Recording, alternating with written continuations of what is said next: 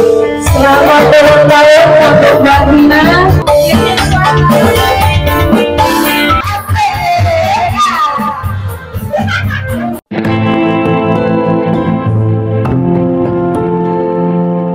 Teman-teman, assalamualaikum, jumpa lagi dengan Arsi channel. Aku sekarang sedang ada di Tanah Abang. Bohong ya teman-teman, ini tuh Samswipo, tapi mirip banget dengan Tanah Abang. Lihat, di sini tuh pasar murah tempatnya teman-teman kita mencari oleh-oleh buat di kargo gitu ya. Dan aku tuh tepat di exit B2 Samswipo. Nah di sini ada Runeng sih yang mau mentraktir aku makan, karena Runeng sih baru dapat uang tiket teman-teman. Dan di sini juga aku mau membeli beberapa barang. Nah yang biasa terjadi kehilangan itu di sana ya teman-teman, di gang itu biasa sering sekali, hampir setiap minggu terjadi kehilangan. Dalam sehari itu bisa 3-4 kali kehilangan ya di gang situ, karena di sana ada Chandra, tempat pengiriman uang. Ini Runingsinya baru telepon ya, katanya aku disuruh ke sana, ada temennya yang sedang ulang tahun, jadi aku juga kenal anaknya, jadi aku disuruh ngormatin gitu katanya. Gimana nih teman-teman? Padahal aku pengen ngevlog di sini, jadi hari ini tuh rencananya aku pengen bagi-bagi rezeki untuk mereka yang kurang beruntung ini loh teman-teman. Mungkin videonya bukan di sini tapi di next video ya, supaya nggak kepanjangan. Baiklah, aku bilang sama yang sedang ulang tahun itu, aku bilang aku mau belanja dulu, jadi ini aku mau beli-beli dulu ya, supaya mengulur-ngulur waktu gitu, karena aku nggak mau nanti di sananya lama-lama, jadi aku mau belanja dulu gitu. Aku mau nyari tas ya teman-teman, nggak yang mahal-mahal banget, yang sedang-sedang aja. Yang penting kalau liburan aku tuh nggak usah bawa 2 tas gitu, 1 tas 1 grembolan kantong gitu, maunya tuh semua masuk gitu, payung, gelaran, tongsis, tripod, segala macem, power bank apa masuk semua gitu. Nah di sini ada rok-rok batik, aku coba mau cari celana buat kerja ya teman-teman. Karena aku tuh males nyuci, jadi pengennya tuh nyucinya seminggu sekali, jadi aku harus punya banyak stok gitu ya. Pengen sing anak karet teh Mari, mau kerjain.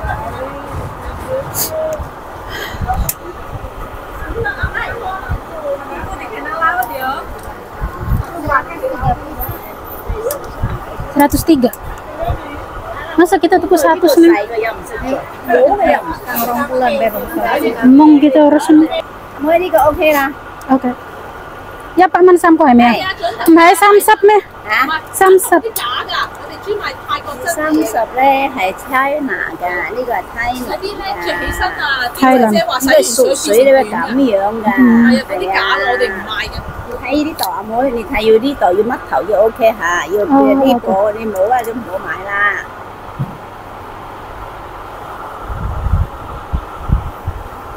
Lihat kualitas. Oke. Makasih. Nah ini aku juga udah menemukan tasnya teman-teman. Harga awalnya itu 75, aku tawar menjadi 60. Di situ aku kadang-kadang merasa pinter bisa nawar barang. Ya sebenarnya ini sederhana aja ya, tas biasa aja, nggak yang mahal-mahal banget.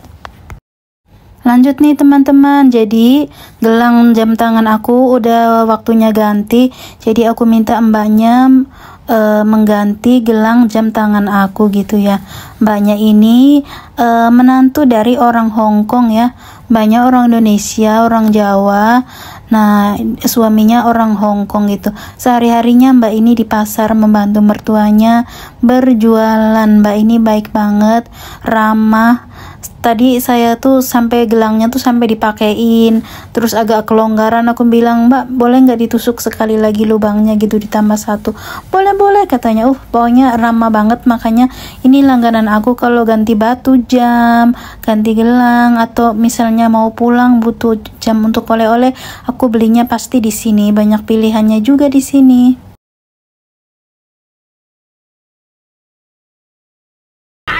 Ini khusus lepis guys.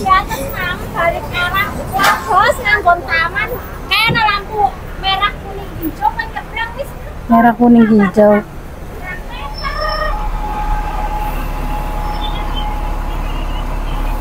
Khusus lepis. Sekarang kita OTW ke tempat karaoke itu ya teman-teman. Ini kita lagi di rumah dalam rangka ulang tahunnya Tina.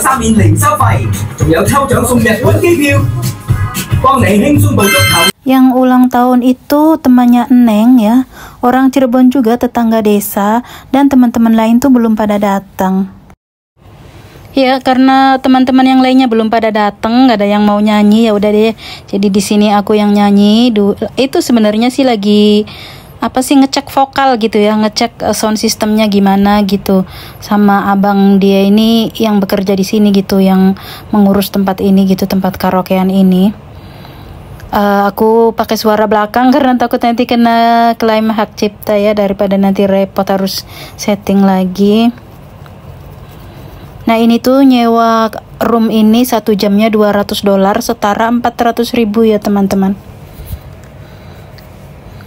Nah yang ulang tahunnya sendiri ini si Tina ini sebentar lagi mau pulang Indo, jadi dia majikannya tuh baik ya teman-teman, jadi setiap tahun boleh pulang ke Indonesia, tiketnya pulang pergi dibelikan sama majikan, tentu saja plus oleh-oleh bla bla bla. Dia tuh sering banget ngargoin barang karena majikannya baik ya, suka ngasih ini itu gitu ya, buat dari kesabaran dia, karena dulu dia kerja di Singapura sempat punya majikan yang kurang baik gitu ya teman-teman, kemudian pindah ke Hong Kong dan di sini rezekinya dia di sini. Nah teman-teman yang lain juga udah pada datang nih.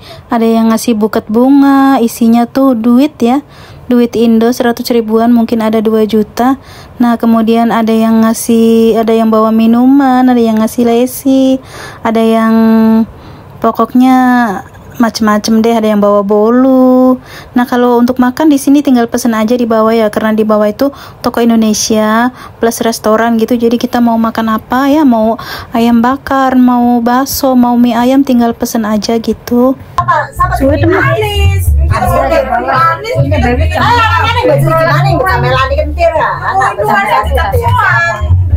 Ya sira WA ora wong aku ngomong apa tuku black label jarene. Aslinya lagi dibetulin. Black label loh. Anis black label kan solo ampun kuwi cak apa bedak ngono. Neng kene kayak yang ulang tahunnya ini guys. Ayo. Sing durung mangan ora? Jare sampai jam berapa ora? Ada yang juga. Sampai ya. Sampai jam berapa? Untuk Mbak Tina, sehat selalu, panjang umur, pandai sukses. Amin.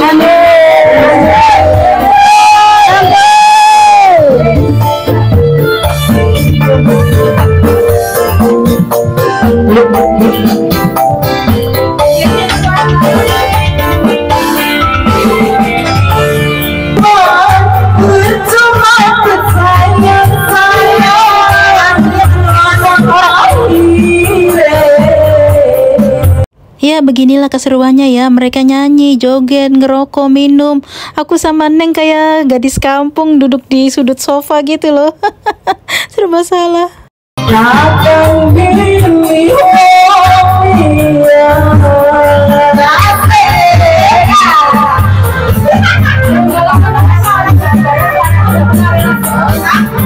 Ini aku udah dari tadi ngajak Runengsi keluar, katanya nggak enak.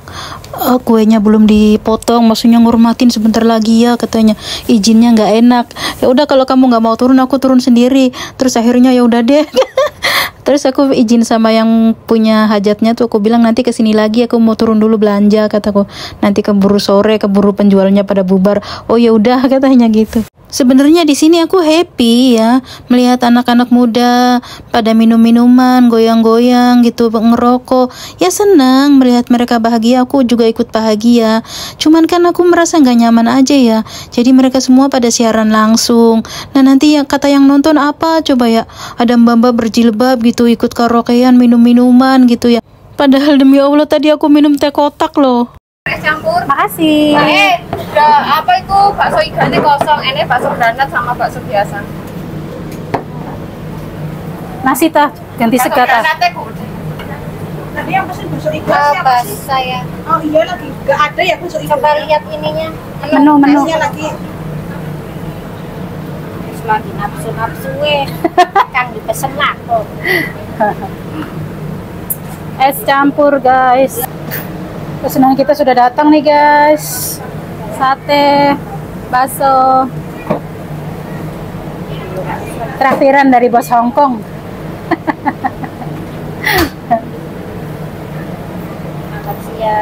Ayamnya guys, Sambelnya 3 sendok kopi. sentimen dari siraiku. Kin game bontak mau beli. Ya, harusnya aku nawarin dulu ya. Baru Wis kita minggu mau wis masuk. Takut pedes guys, jadi dilap dulu. Berdoa dulu Bu, sudah berdoa belum? Temanku sini sudah kelaparan sampai lupa berdoa. Bismillahirrahmanirrahim.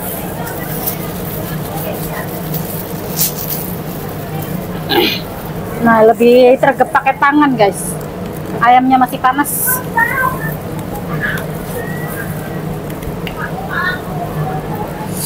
Wow.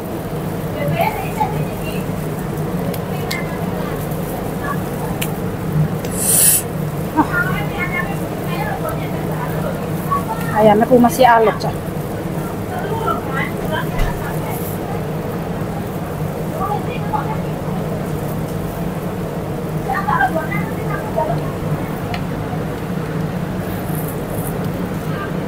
Ibu, cicipan ayam bakar ya?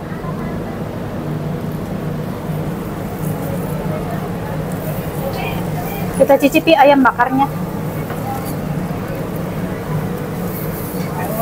Smoky. Padahal aku tuh lebih suka yang bagian paha. Kalau yang daging begini tuh nggak begitu suka. Lupa tadi nggak bilang minta yang paha.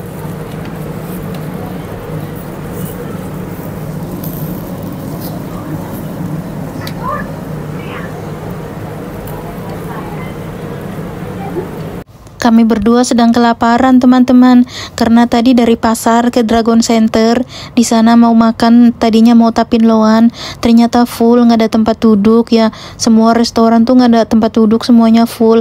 Akhirnya kami balik lagi ke pasar. Nah ini tuh kami di Amar Berkah lantai 2 Samsuipo, dan soal makanannya di sini mengecewakan banget ya. Bakso itu kita kayak makan cilok aja loh, nggak ada rasa daging-dagingnya, kuahnya juga udah dingin, anget gitu ya. Kemudian sate itu mereka pakainya bumbu pecel instan, kemudian bumbunya tuh masih banyak yang ngegerindil gitu loh, nggak dihaluskan bener-bener. Dan ayam itu, ayam bakar pesanan aku, mereka tuh naro sambelnya tuh di atas ayamnya, sedangkan bibir aku tuh belum sembuh. Jadi kebayang gak sih teman-teman, bibirku tuh nggak ada kulitnya, terus makan sambel, perihnya tuh luar biasa teman-teman, kayak uji nyali sambil makan tuh. Padahal udah aku lap pakai tisu. Ya begitulah teman-teman. Baiklah teman-teman, supaya durasinya tidak kepanjangan, video kali ini aku cukupkan sampai di sini dulu ya. Terima kasih buat yang selalu menyimak. Sampai jumpa di video selanjutnya. Bye bye. Assalamualaikum.